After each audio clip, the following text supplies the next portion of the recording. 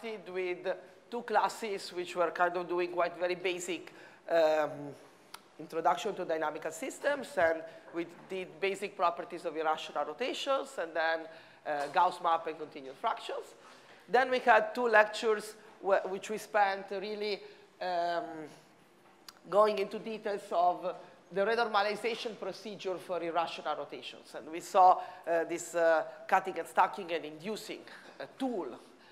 And again, my reason, I mean, to, it's kind of, for me, it's like the baby example, the first example of renormalization in dynamics. And it's like one of the simplest entropy zero, maybe the simplest entropy zero dynamical system, the rotation, and the simplest example of renormalization. And today, it's kind of last day of the week, so I want to kind of, next week we will see more examples of renormalization. It will be completely, in some sense, we'll start again from Monday because we have also new people joining, so it will be independent. But we will see again kind of two different examples of renormalization, one geometric and one really more about interval exchanges. And today, so we will not use directly today this algorithm, but we will kind of use the philosophy of renormalization again. And in some sense, we will see a case which is more general of, and similar in flavor. But today, I wanted to give you some application of what really you can do just with that algorithm. And that's what I'll try to do. But first, let me repeat again something I didn't say yesterday, maybe. So again, what is the philosophy of this renormalization? I think I'll bug you so much that if one idea you will take away from 2 weeks with me is that, yeah, entropy zero dynamical systems, often renormalization is key. Again, what's the philosophy of renormalization?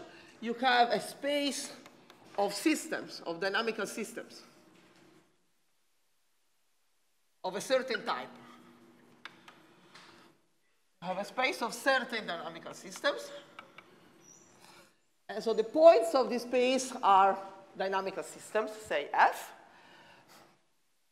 And then you have a map, R, from this space of systems back to itself. And the idea is that you fix a dynamical system you want to study in your space, and you look at the orbit of this dynamical system under the renormalization. So this is the orbit of, so you think of your dynamical system as a point, and you have a new dynamical system which is acting on dynamical systems, right? And then the properties, the dynamical features of this orbit, from the properties of the dynamics of renormalization, you can infer, often you can infer properties of your system. So you're interested in your system, but you renormalize it to understand it. And in our case, it's maybe not the deepest case, but let me just see it in our case. In our case, you take the rotation, and this renormalization, which is inducing and zooming, gives you, as we saw, the rotation by Gauss to the n of alpha. Sorry, R, if I apply it n times, I see a rotation by Gauss to the n.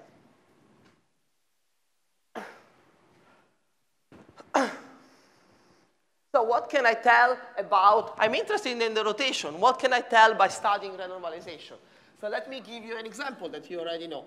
So if the Gauss map maps to 0, if it's eventually mapped to 0, what can I say about my original rotation? Do you remember? Huh? Yes, so if in this case, actually you can prove that the induced map is identity. At some point, instead of having an exchange of two intervals, one interval shrinks to 0, and you have an exchange of one interval. And from here, you can recover, if you want, that the rotation is periodic. This is the case of rational periodic number. But you can think of it dynamically as my renormalization ends on identity at some point. What if alpha is a fixed point, so a periodic point of the Gauss map of the renormalization? What can you tell me about the rotation in this case? So maybe I'll tell you this. So what you see is that when you rescale, you see after n rescaling, you see exactly the same rotation you started with. So this is somehow telling you that R alpha is self-similar. Self-similar in the sense of fractals. So if I zoom at different scales, at smaller scales, I see the same picture than the bigger scale.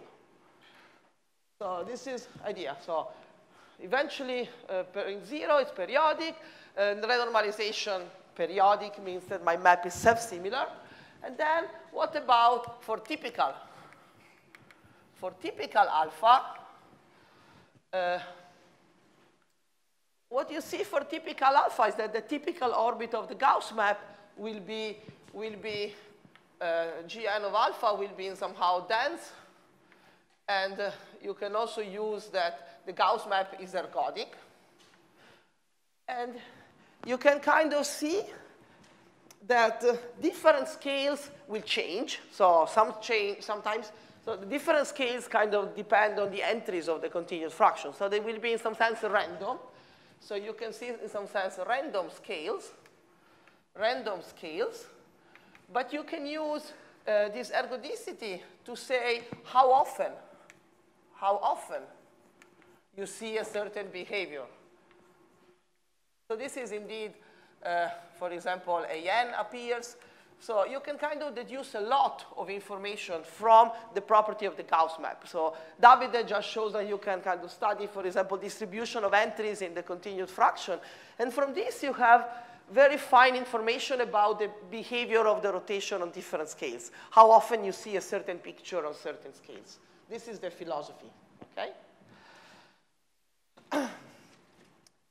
But in addition to the philosophy that we will see again next week in other contexts, really the tool that I gave you yesterday, it's actually helpful to prove many things.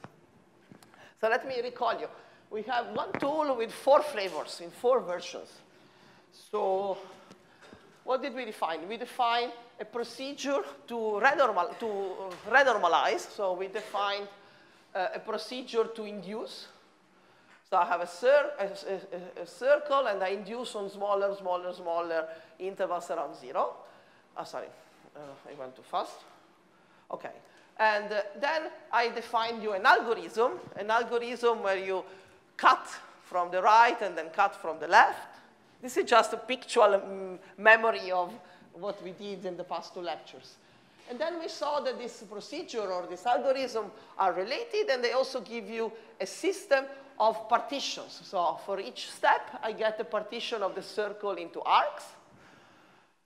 And we also saw that these partitions can be visualized in terms of dynamical towers, of Rocklin or Kakutani's towers. And the algorithm acts as cutting and stacking. So this is just a visual picture to remind you. So we have 4 different tools, which are just variations of the same tool. And I claim that, now I have a slide where I want to convince you that just with these tools, you can do a lot of interesting mathematics. So this is going to be our sample, and I'll go through some of these, the first 2 actually more in detail. OK, let me tell you some results you can prove using these tools. So this we will do next. So there is a theorem called the 3-gap theorem for the rotation, also called Steinhaus theorem. And the proof is very simple using towers. We will do it in a second. And maybe many of you might have heard of the Joa-Koxma inequality. It's an inequality about Birkhoff sums over a rotation. And there's a nice proof using towers that I'll try to explain in a second. So these 2 are classical results about the rotation, which you can prove very nicely with these pictures. But let me go a little bit beyond. We always treated rotations, but there's a whole theory of homeomorphism of the circles or diffeomorphism of the circle. Again, it's a whole different course you can give on them. But it's possible to treat homeomorphism and diffeomorphism studying them with renormalization. So this renormalization procedure that we saw for rotation, you can actually, I'll say a few words if I can, you can actually do it for diffeos, and you can use it, for example, to define rotation number through renormalization. And I will tell you later, there are classical results like Poincaré theorem and Hermann results about conjugating a diffeo of the circle with the rotation. You can prove them using this algorithm. And it's not maybe the more standard proof, but for example, this nice book by Van Strien and De Mello has a whole chapter where they do this algorithm for circle diffeos, really with this point of view of renormalization. And I told you the lecture, I had some notes which I gave as a reference. There's a book, Topics in Ergodic Theory by Sinai. And the reason why Sinai is also involved, for example, he has a paper with Hanin where they give actually a strengthening of Hermann's result using these partitions for diffeomorphisms. So you can do a lot also more in general about circle diffeos using renormalization. And let me go back to just rigid rotation now. Let's go back to really the rotation. There are still things that people are proving about rotations. And even, let me tell you two examples where I prove something about rotations using exactly these partitions. And one, I think, so for example, I have a joint work with Sinai that I wrote when I was a PhD student. And this is some limit theorem for Birkhoff sums of non-integrable functions, whatever that is. And the key in this paper is really to look very carefully at these partitions for the circle. And if someone did the exercise yesterday, I gave you to code the partition with long, long, right, left, left, long, long. And I ask you to check that these words are almost palindrome. So if you read them backward, apart from the first symbol, they are the same. Has anybody tried? No.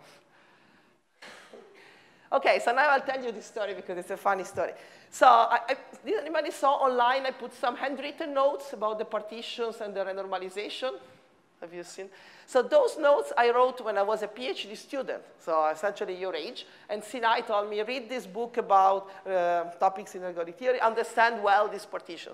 So I spent a lot of time trying to understand these partitions, and I draw all these pictures, and I was trying to draw my picture with nice colors. So my advice, when you study something that is important for your research, or study it really, really well. So really spend time to understand it fully. And sometimes it really pays off to know some tools really inside out. Because, for example, at some point I was playing with this partition, and I noticed this symmetry. And I said, oh, how curious this is. And it turns out that this symmetry is really key in this paper. So there is a key. So it's useful to know your tools and play with them well. And even more funnily, like just last year, actually, I have a postdoc, Michael Bromberg. Some of you know him. He's a postdoc in Bristol. And we just proved, I will try to show you the slide at the end. We proved something, a theorem called a generalization of this back central limit theorem for rotations. And there was an open question by Omri Sarig and Dima Dolgopiat. And the proof is really based on this cutting and stacking of towers, really for rotation. So you see, I keep going back to the same tools. So it's good to know your tools well. OK, this was just to kind of show off how many things you can do. But let me just show you the first two and maybe say a few words about the rest. So I really want to prove, I want to state and prove the three-gap theorem and the Joacox one. And then maybe I'll say a few more things.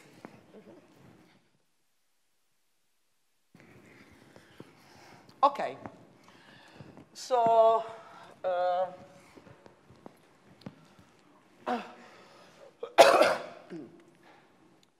OK, so let's do, this is the following result. And again, it's called three-gap theorem, or Steinhaus theorem.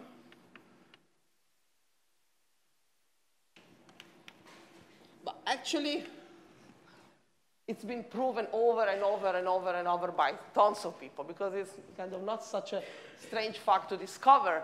And everybody who plays with the rotation long enough notices. And so I don't think there is one author. I think there are hundreds of independent proofs and people who noticed it. And you can prove it in many ways. So what is it? So for any alpha, I think periodic would be fine too, for any alpha, and for any point on the circle, and for any n,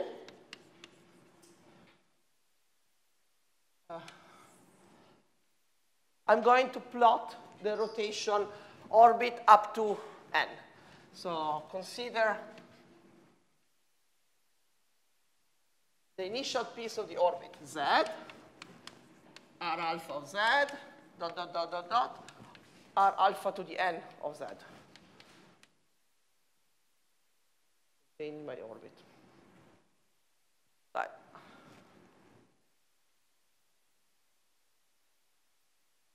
So I just plot a finite segment of my orbit. So say this is my z, and I plot, plot, plot, plot, plot, plot, plot, whatever, something. And now I have, I don't know, n plus 1. I have n plus 1 points. And I want to look at the gaps. So what are the gaps? So these points are not ordered. So as I apply my rotation, I jump. I don't follow the order. But I can look at the natural ordering on the circle of these points. And I can look at the distances between neighboring points on the circle.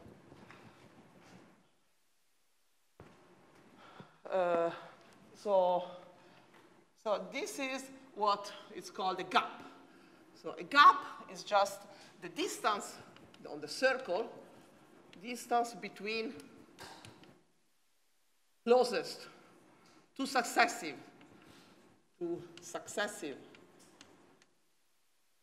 points on the circle.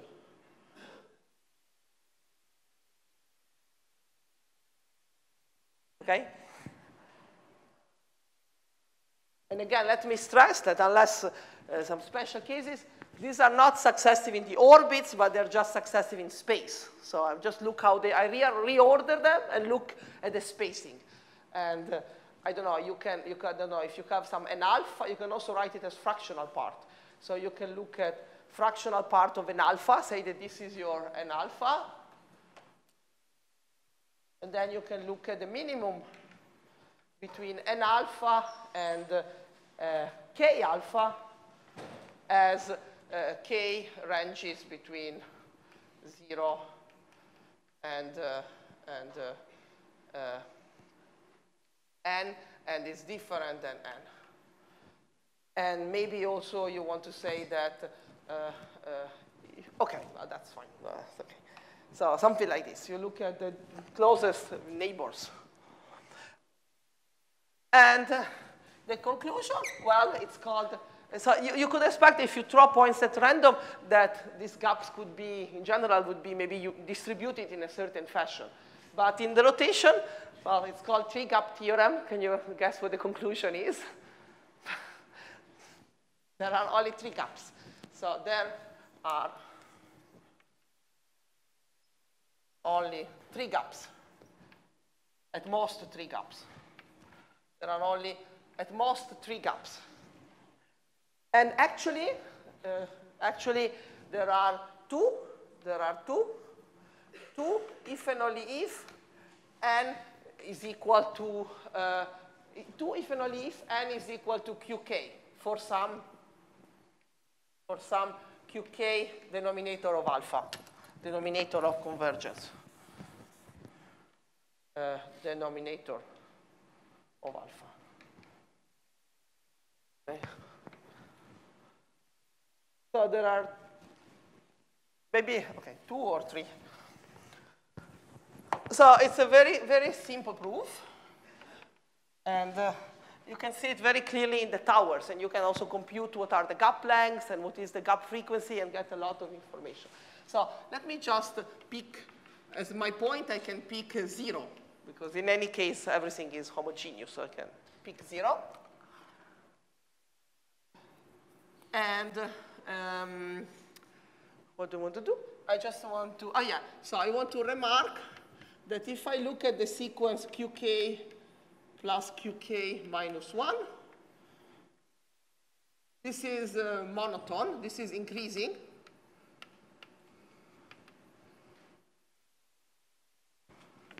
So there exists a unique k such that n is in between qk plus qk minus 1 and qk plus qk plus 1.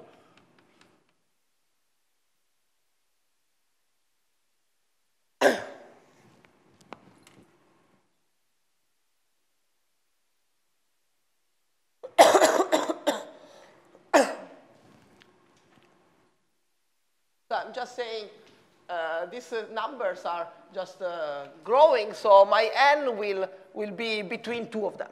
Okay, I just find the k which picks my n. And now I hope you all did the exercise. The first, if any of you who did the first exercise yesterday for my course, I asked you to plot the orbit of 0 up to this length, and I ask you to plot the orbit to 0 up to that length. Just for curiosity, who has done it?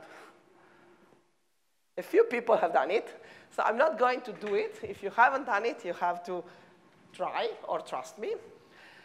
So if I plot, so the orbit of 0 up to n, this is what I want to study. I want to plot these points and see what are the gaps. So there are more points than this and less points than that. So let me see. So let me give you the solution of yesterday's thing. If you plot the orbit up to here, what you see is going all the way up and then up to here. So these points contain the yellow orbit. So by yellow orbit, I mean this is the orbit of 0. It lies along these towers.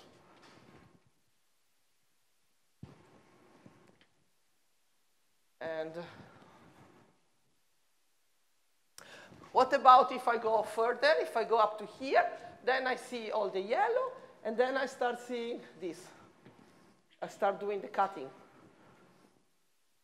Right? So it's also contained in the red lines. By red, I will have to include this everything. Okay? So let me give you an example. Is it clear what I'm saying? So, well, if you haven't done the exercise, you just have to believe that if you plot the orbit up to the qk plus qk minus 1, you're here. If you keep going, you actually will see, will get up to here. And I'm somewhere in between. My orbit is somewhere in between. So, for example, my orbit could be, let's make this bigger. My orbit could be like this. For example, in another color, maybe blue. Oh, sorry, I might have. Can I try to put it back? Would that be good? Is it enough? Should I, am I? Okay. Let me check the microphone experts. Am I still okay?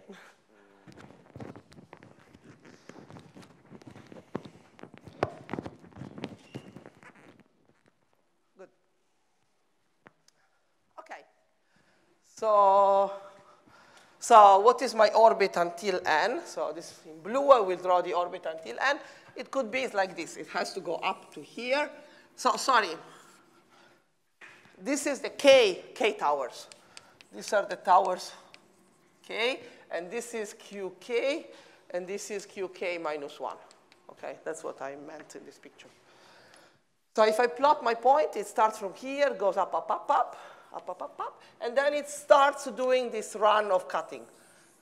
But it stops at some point in between, say here. Okay? This could be my orbit for n. And now I just have to understand what are the intervals in this partition. So what are the intervals in this partition, and what are the sizes of the intervals in this partition? Do you see the three gaps? Actually, my picture is very bad, because this, what I'm cutting, has the same, sorry, this width should be the same width than the small tower. So this, and this have all the same width. And my blue is doing my usual partition plus this extra run up to some height. So do you see the three gaps in this picture? I don't know, anybody sees? So I want to say that the floors in which my orbit cuts the picture have only three possible lengths. So I need three colors. Okay, so these floors have all the same length. But the length of this floor is the same also here. Here. And here. So all of these are gaps of the same length. Okay? What else? Well, these large tower floors, here is an interval of a different length. This is going to be approved by picture. So this is the second gap. So one gap length, second gap length, and the third is that. And this is the third gap length. These colors don't show very well maybe on the board, but how can I do it? So this is green, this is orange, and everything else was, did I use twice green? It doesn't matter. I think I understood. Okay, hopefully. So this is yellow. Third gap.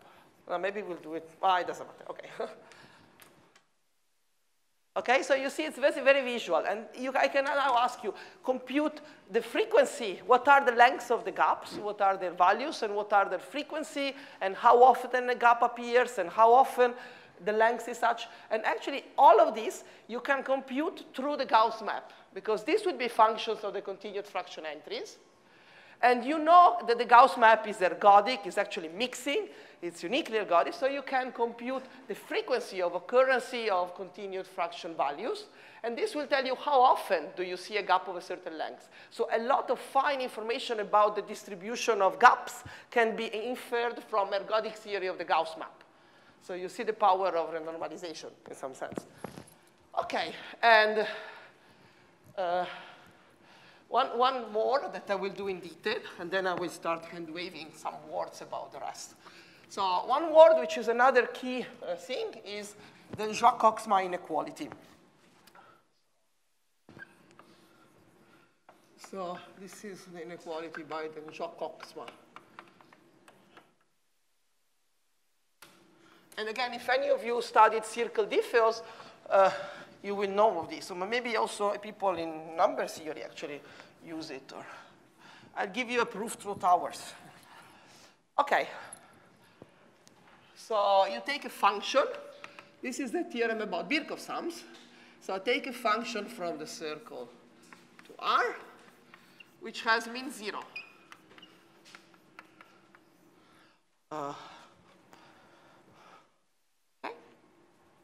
And I want to assume that, let's assume that f is C1, differentiable, smooth, continuous derivative. So how many people know what bounded variation means? Almost all. So the real assumption, you just need bounded variation. I'm not going to define variation, though. So it's true for functions of bounded variation. And then I take my alpha. Say, if you want irrational, let's make it irrational. And qk are the denominators.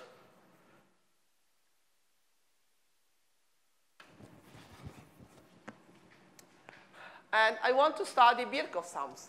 So I asked, indeed, Davide to set the notation Sn of f. So let me write Sn of f is the nth Birkhoff sum. So I'm summing my function from k from 0 to n minus 1. And I'm evaluating f at the orbit of x. Okay.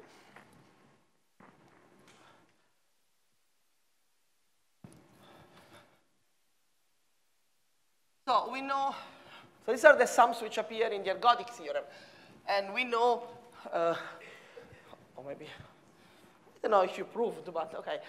Irrational rotation are ergodic, actually. Yeah, we proved that they are uniquely ergodic because we proved Weil theorem, actually.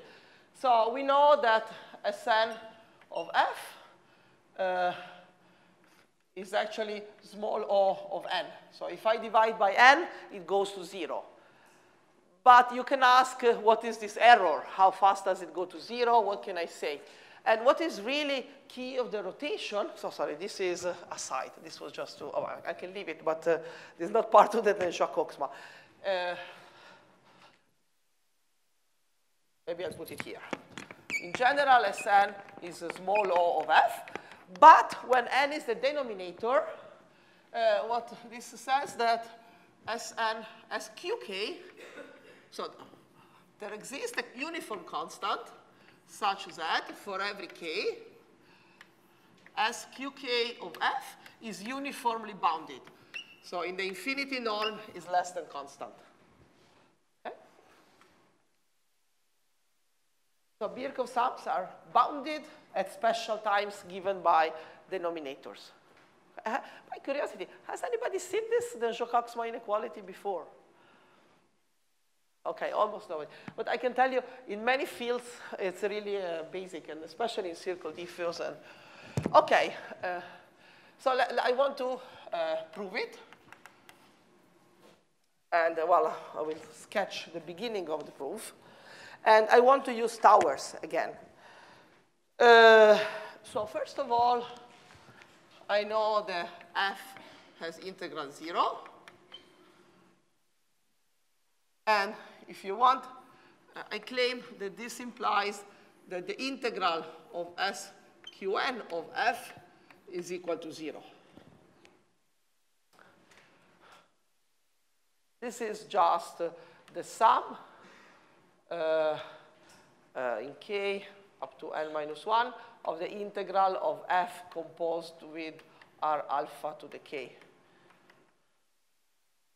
But here I'm just using that this is measure preserving. So actually all these integrals are the same. If you remember the lecture of, did Irene? No. Irene? Did you do it? No. That you measure the rotation preserve. It's just a change the value for rotation. So these are all 0. So the sum of Qn 0 integrals is 0. OK? OK, so the integral is 0, so the integral of this Birkhoff sums is 0. And I'm assuming C1 here. The proof for bounded variation has to be slightly different. So this implies that there exists a point, there exists an x0 such that qk, I was calling them, it doesn't matter. Sometimes I call them n, OK.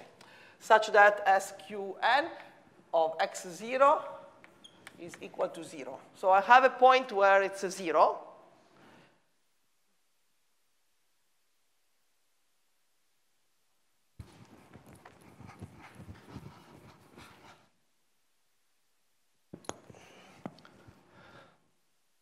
So it's enough to show. It's enough to show that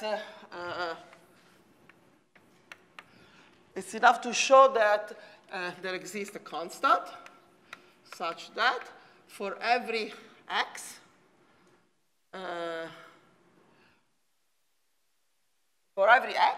if I look at the Birkhoff sum at x, if I look at the difference between x and 0. 0 is my origin. And this is bounded by C. Why is it enough?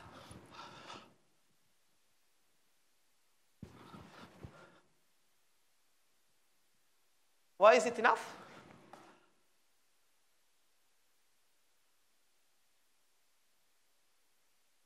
Huh? Sorry? Someone said something? No, I will use,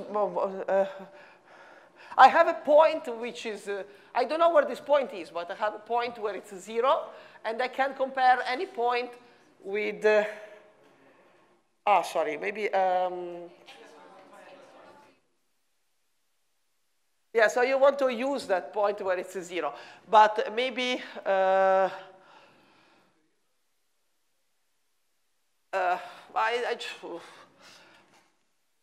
actually, yeah. So I want to say, I want to compare any point. If I can compare any 2 points, then I can compare. I can compare, for example, I can do like this. I can compare this one with the point. I can add and subtract the point where it's 0. Thus.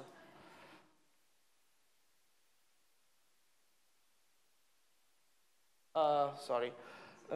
What did I want to say? You can just say this is less than, no, I have to add and subtract 0. Sorry. Oh, gosh.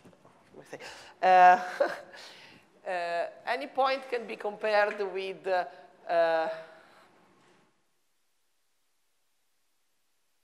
yeah, that's fine. That's I'm happy. No. Now everybody's sounding good. I got it to think. Sorry?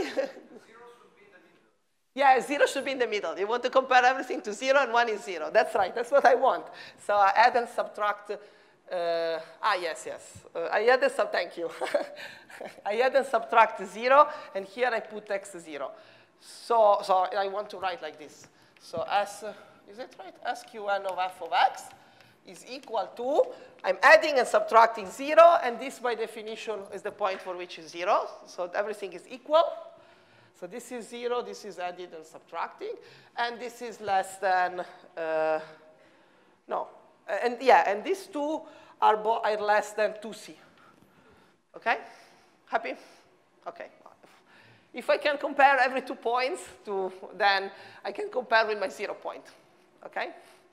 I can compare everything with 0, so okay? So how do I compare with 0? So the picture, I want to use my towers. So I'm going to look at the k towers, because I'm going for height n towers, because I'm going for height qn. So this is qn, and this is qn minus 1. And I know where the orbit of 0 is. So this is the orbit of 0, of length qn. Okay? And I don't know where my point x is. Say that it's here. You have actually to discuss 2 cases, the big tower, and it could be in the big tower or in the small tower. And I will only do the big tower, which is actually easier. But say that my point is here. And what does it do? It goes up, and then it comes back. The length of the orbit is qn. So I go up, and then I come back and reach the same height when I do qn. Maybe let's do it in a different color, like orange. So, and the claim is that for every, let's say, xi, which belongs to the orbit of x up to qn, I can find there is a yi, which belongs to the orbit of 0.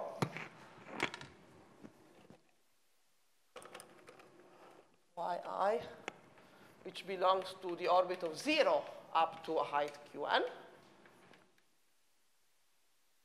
Maybe it's all qn minus 1. So I can pair points of the blue orbit with points of the red orbit so that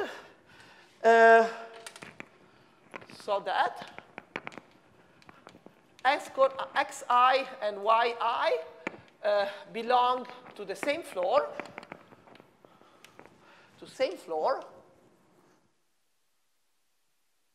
and so that the interval, let's say that the interval between made by xi and yi belong to the same floor, and they are all these joints.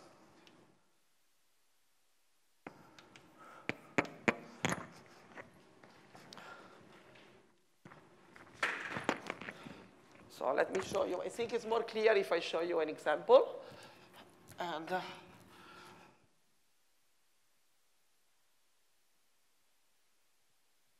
so let me just show. I just want to pair them like this. For every orange point here, I pair it with the neighboring blue point on the same floor. And here, too, I pair them with the blue point. It's a little farther away, but it doesn't matter. So this will be an xi, and this will be the corresponding yi. This will be an xj. This will be the corresponding yj. So you see all these intervals are disjoint. OK? And then I'm done. Then I can write sqn f of x minus sqn f of 0 up to rearranging the order of the points. This is equal to the sum from 0 to qn minus 1 of f of xi minus f of yi. Okay, because each point is paired with another point, and I can rearrange my sum like this. Do you see? And we are done. So now I want to use, so if you know what bounded variation means, now you can use bounded variation. If not, you can just use that this is less than the sum up to qn of the integral from xi to yi of the derivative. And you can bring the integral inside f prime in dx. So this difference, I just use that it's less than the integral of the derivative. And these intervals are disjoint, and this is where I use it. So this is less than the integral of the derivative on the circle. And the function is integrable, so this is integral of the essence. Well, it's continuous, so this is it's a finite constant. Okay? So if you know the definition of variation, you can replace actually here the variation of f. This is actually less than the variation of f. Okay? So this is a nice proof. I haven't finished the proof. There is this other case, and I think I'm running out of time, so I may give you an exercise with a hint to how to do the small tower case. But hopefully, I gave you two proofs which use the towers, which kind of gave you an intuition of why towers are useful. And from the Jacques-Oxma, you can also study, if you want to study Birkhoff sums of a rotation for a function, you can actually, for other n, you can decompose n into these QKs. And this is, I'm not telling you how to do it, but there is a way of writing other n's as a combination of the QK and the IK. And then you can bound Birkhoff sums at other times with something like constant time the sum of the AK up to this Kn. And this Kn is actually less than log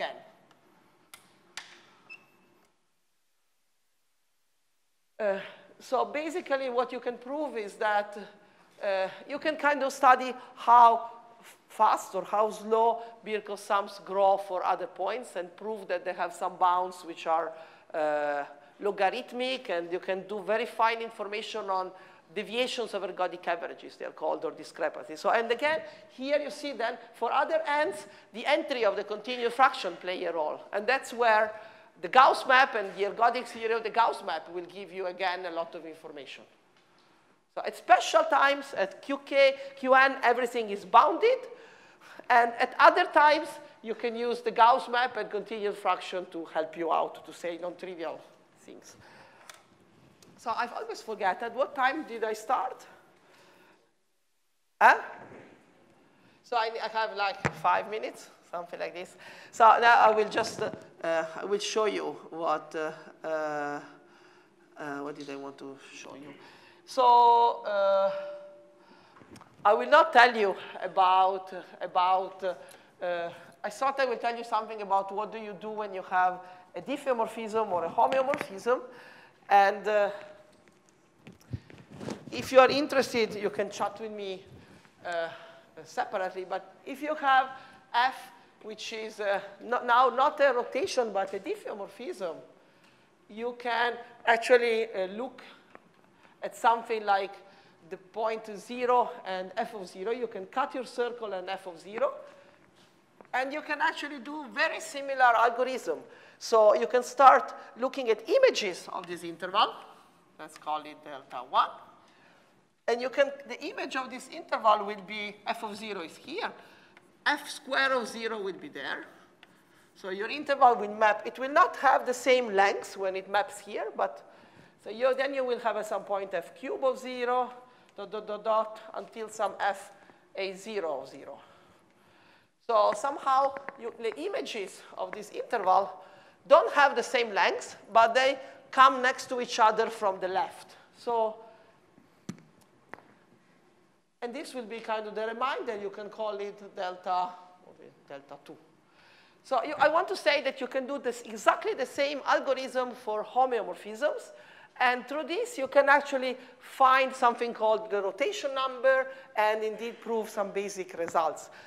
So I will skip this slide because I had put a slide where I told you some Poincaré theorem, then Joie and Hermann. And I just wanted to say that all these theorems you can prove with the Diffeo version of this algorithm. But I'll skip it. And I just conclude the last 2 minutes. I really don't want to explain this, but I want to show you. This is the slides from a talk that I gave. It's a result that we proved with Michael maybe a year ago, which now was published in Annales Poincaré. But it's OK. It's a recent research. It's about rotations, really real rotations. And it's about the central limit theorem. So again, I'm not showing you this because I want to explain it really, but I want to just give you a flavor. So we look at really the rotation. And we look at a function which is piecewise constant. It's the characteristic function on an interval made mean 0. And we plot Birkhoff sum. So we can use this function and the rotation to have a walk on 0, 1 cross R. So what do I take a point and plot what happens when I rotate it by alpha and add the function. So as my point move, I record the values of my function and add them up on the real line. So I do rotation, and then I add the value of the function at that point. So I rotate, and I add the value of the function at the point where I am. So I can plot and get kind of a walk, like a kind of a random walk. So I plot, and I record where I am, and add the function which will move me up or down. So this is kind of a walk driven by a rotation. And now you can ask, basically, the values of the Birkhoff sums of the function over the rotation tell you how high I am on the real line. And then you can start asking, well, how is this random walk distributed? How much time do I spend at a certain height when I move?